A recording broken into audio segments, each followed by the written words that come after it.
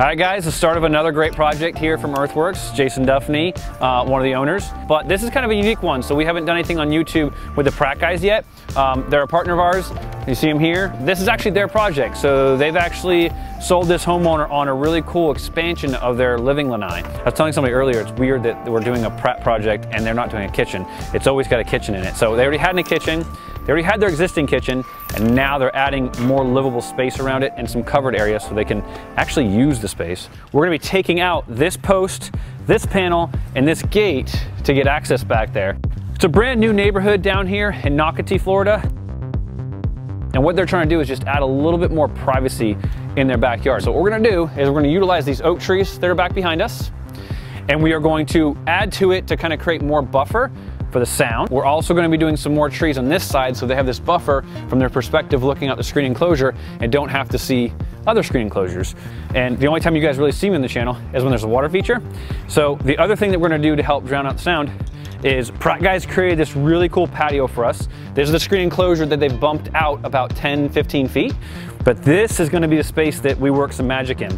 So we are going to be doing 3 large urns or potentially 3 medium urns. We're not really sure yet on this one. The homeowners wanted to kind of see what it's going to look like, so we're going to try to work with it. We've got a really cool Sylvester palm tree going right behind that patio, and here we're doing these urns.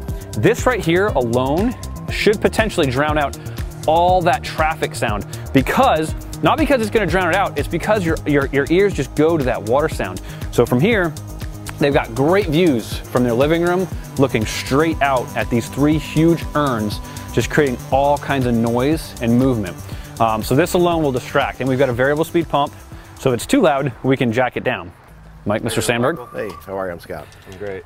So we have a double crew going on this week to try to get everything achieved for you. So we've got Michael as our water feature specialist. He, of course, can do the whole landscape. And then we've got Danny, a second foreman. I mean, Michael's, 8-year, 7-year veteran with us, but he's gonna be doing the water features while Danny is working on a lot of landscape, but I'm gonna walk him through the entire project so he knows everything.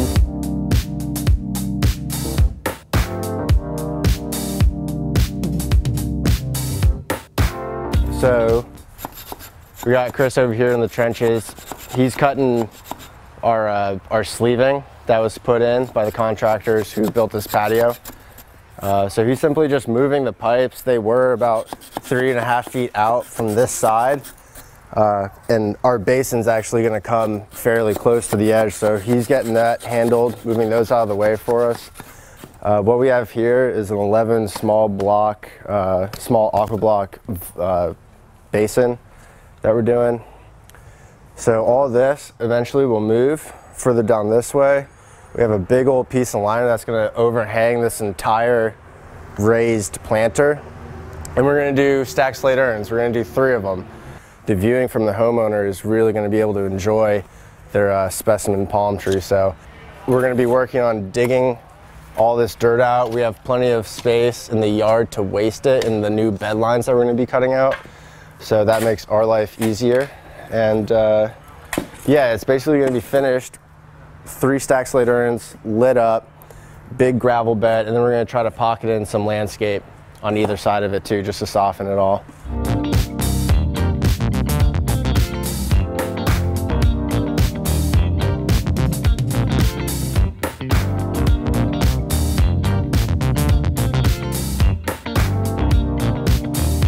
Follow me, follow me, follow me.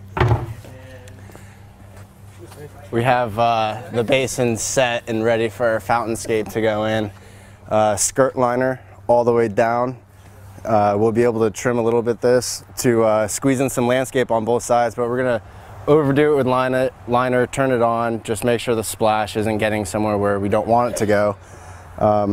Glenn Stanza, everybody, is on site. He's working on getting bulkhead fittings in our stacked slate urns, and the homeowner was stoked on the design that we pitched originally with 2 large on either side and the medium urn in the middle. So that's awesome. We'll be able to get these things turned on today for sure. Gravel will go in tomorrow. They went with a Mexican beach pebble, which is a first for us on the stacked slate urn projects. It's going to be a great mesh of just grays and smooth rock against the kind of the rugged stacked slate look. behind us over here, we have Danny running a couple guys and the cat. They're working on cutting out all the bed lines. Yesterday we ran into mechanical problems with our sod cutter, so that set us back quite a bit. Objectives for today would be get the large trees in after the sod's gone, and then we are gonna just lay out our plants. We're not gonna dig them in yet. That just allows the homeowners to really get a feel for what we're about to do before it's solidified.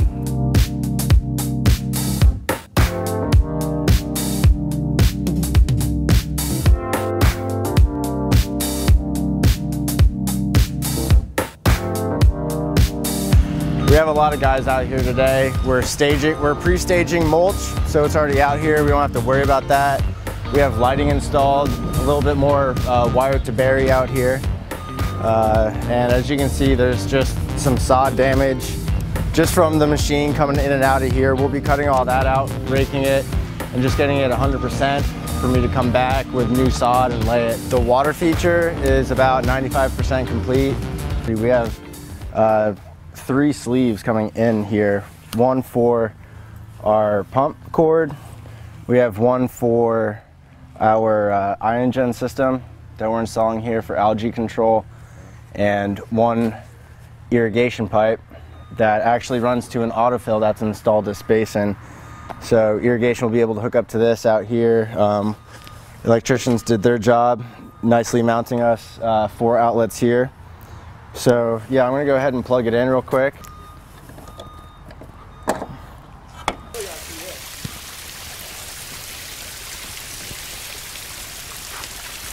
We have 1 watt lights on the back side, which is right here. So when the homeowners are either enjoying it from their sofas or even out here grilling at night, they're gonna have that nice lit urn look, which is exactly what we were looking for. We centered up this middle pot, and our design concept was have the lower one in the middle because we have that nice specimen Sylvester right behind it, giving it that height. And I think it turned out great.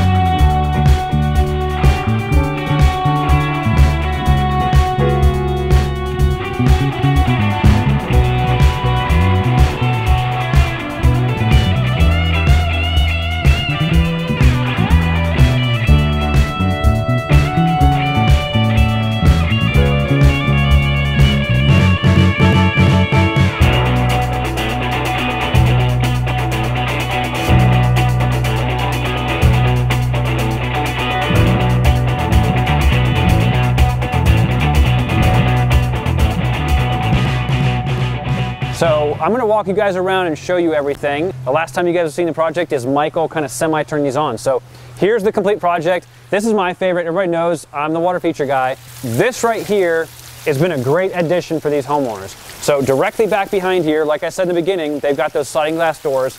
They've got the traffic on this side and their usable outdoor space. This sound creates kind of that barrier of sound to knock out all that noise pollution for them so they can enjoy their outdoor space, and hopefully all they fixate on now is the sound of water. They were joking about their family said, you know, they're gonna have to pee every time they come out here. But this right here, really cool concept. This turned out really, really nice. So we still have some really cool additions the homeowner wants to do with the ends. The water feature ended up being a little bigger than we needed it to be. So what we're gonna do is we're gonna do some container gardening here with some pottery, some really cool ones. I'm gonna do some teal colors. I'm not even sure what I'm going to add in there. It's going to be more than just teal, but some teal colored pots, landscaped on each end. What they had was a very tight, cramped space that they couldn't put a proper dining table. They're big on entertaining their family. They got lots of family.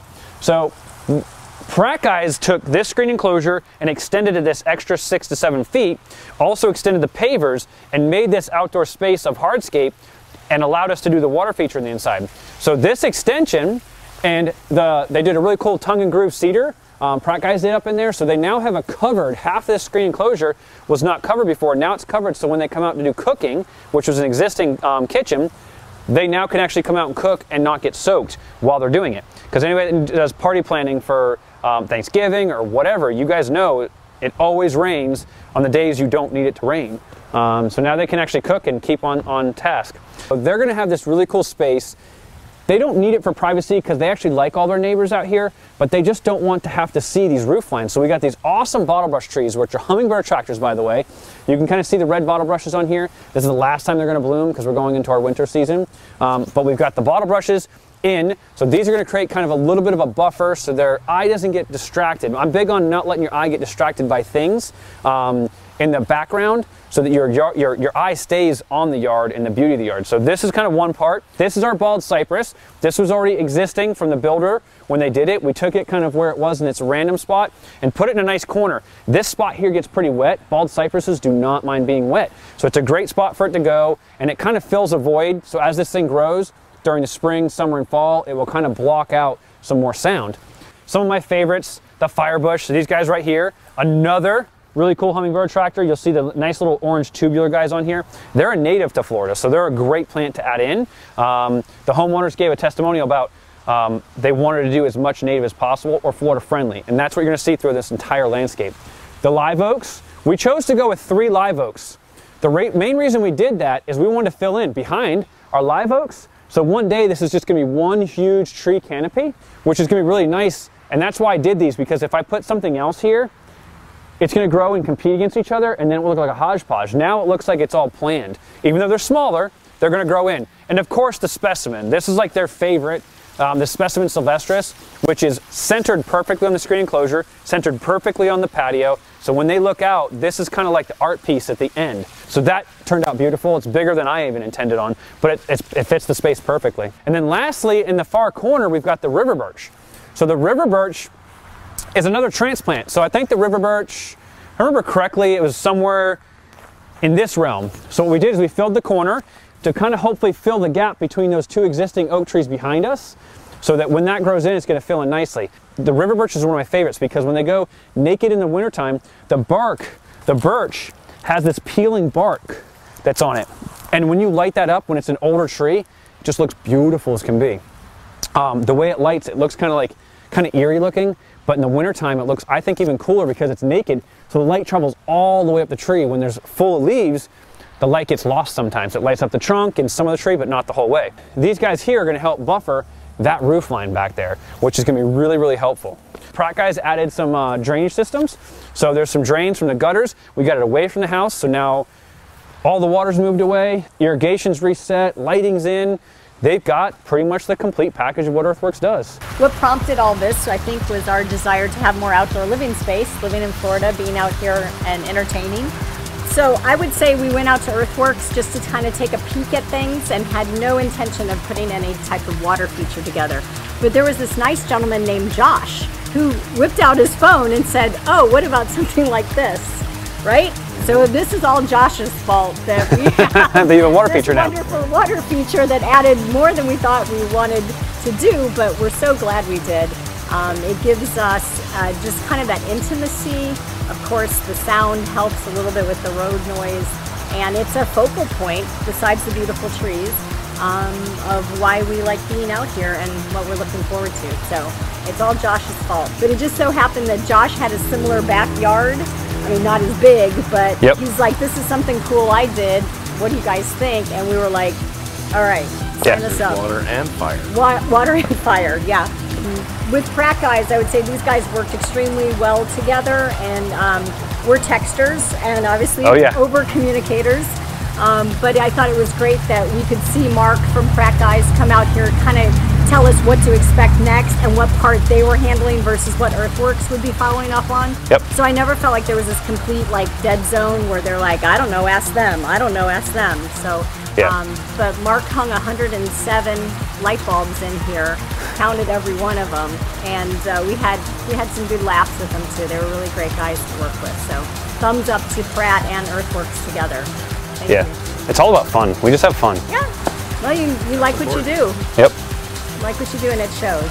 We know nothing about growing plants, trees, and so forth, so it was great to have Jason and his team give us some pointers on what's really going to stay where we think it's going to be and blossom and grow. We have some spots we wanted to make sure we covered very well. We wanted to make sure we had things that are primarily Florida native or at least do well in this climate and kind of low maintenance. And then from there, basically, how we want to screen fencing and road noise and that thing. And so then they were able to just kind of take that information and run with it and give us what we needed here. Yeah, they've had to put a lot of trust into us because they gave me the vision and then we just went like overboard and put all this stuff in. So they clearly trust us enough. So springtime better come through for these guys. Yes, we'll get back to you in March and let you know. But really great follow-up, great care, good communication. Because we're in the real estate business, that's really key for us. We wanted one central connection to make all this happen, and they did it even better, I think, than we expected. So thank you. We appreciate it. Awesome. Thank you. Always. Thanks, sir.